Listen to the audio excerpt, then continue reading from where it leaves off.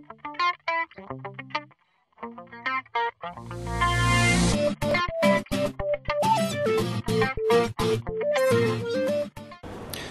we're continuing in Torah Yud Beis and Likutay Moharan Tinyana.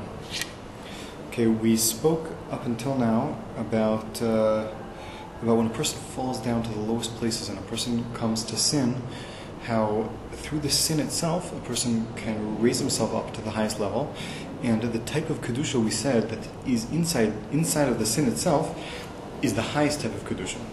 Only the difference is that in a sin, the kedusha is totally hidden and concealed, and that's where the sinners and that's where the sin itself gets its energy from. The fact that it's concealed, that's what makes it so interesting and so exciting. If it weren't so concealed, and Hashem was more hidden, the kedusha was more revealed inside the averas or inside bad places, then there would be no place for bad people and bad things to exist. They wouldn't do bad if there was holiness that was revealed there.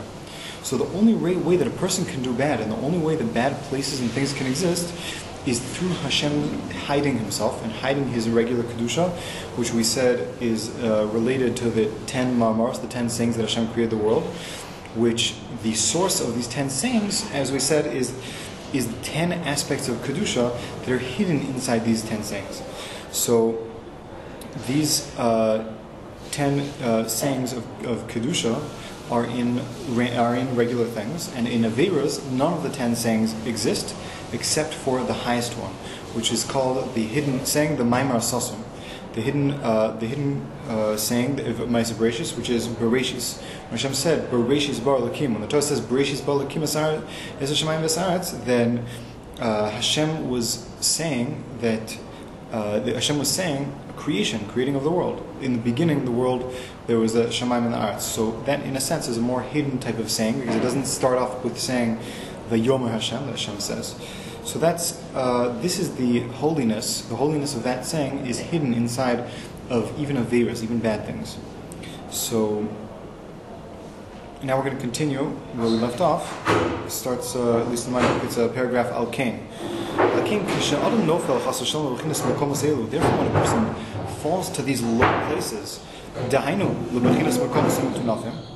meaning to the bechina, to the place, the dirty places that we mentioned before, like batei avodah zarah, like priest, like houses of places where people serve avodah zarah, people do idol worship.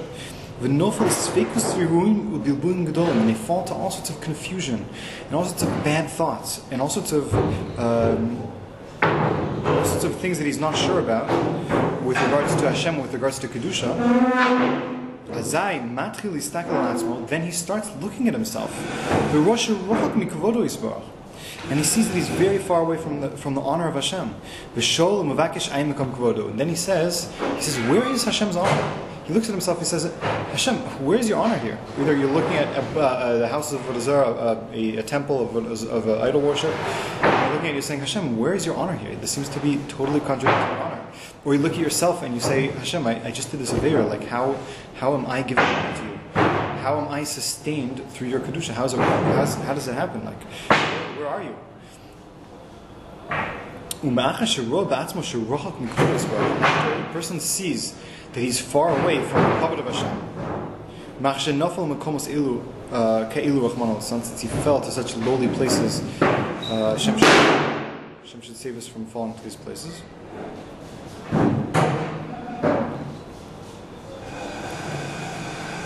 And you should know that this itself, this falling and this seeing, that recognizing and looking for the covet of Hashem in this fall, that is how he's going to be raised. That is how he is raising himself up. Through, in the avera itself, or in the bad place itself, looking and searching for Hashem. Even though, obviously, as we said before, you can't find Hashem there, because Hashem is hidden. But the look in and of itself is, as we're going to explain, connects you to the source, to the highest level of these ma'amars, the 10 sayings that Hashem created the world with, and the 10 types of kedusha that Hashem created the world with. And a person is, through looking, when he does an avera, where Hashem is in this avera, and trying to find Hashem in this avera, and obviously he's not going to find it, or looking at it even though he is not going to find it, through that itself, he is connecting himself to the highest level of kedusha, and he's going to raise himself up to high levels of kedusha. As it says that the Yerida is the highest aspect of the Aliyah. Hamuvurim by Svarim, as many other Svarim, there are a lot of other Chassidish Svarim, like the Toldos Yaakov, Yosef, which discusses this topic, that a Yerida in and of itself has very high levels of kedusha and very special things inside of it. So much so that we call the Yerida the epitome of Aliyah, the highest level of Aliyah. And a person, when using the Yerida in a proper way, is able to attain very, very high levels of kedusha through it, as we're going to explain. Because I am Mekom Kvodo, when a person searches and asks, what is Hashem's kavod, this is the inyan of the kavod aliyah, of the highest aspect of kavod that we mentioned before, the highest level of kedusha. Shalom maimar aliyah, and this kavod is hidden inside the highest maimar of Ma'aser Bereshis, Tahainu maimar sasum Bereshis kanal, which is the maimar sasum as we mentioned before, which is Bereshis. And from there, from this level of kedusha, and from this saying, the saying of Bereshis, all of the kedusha is the sustenance and chiyus and life. And a life force is given and drawn from here, from this highest level of kedusha, to the places of batei avodah zarah, places that people do averos and evil things, and it's drawn in such a way that everything it's very hidden. Kedusha is very hidden, and that allows a place for the chitzonim, for the bal averos, and for the avera itself to exist.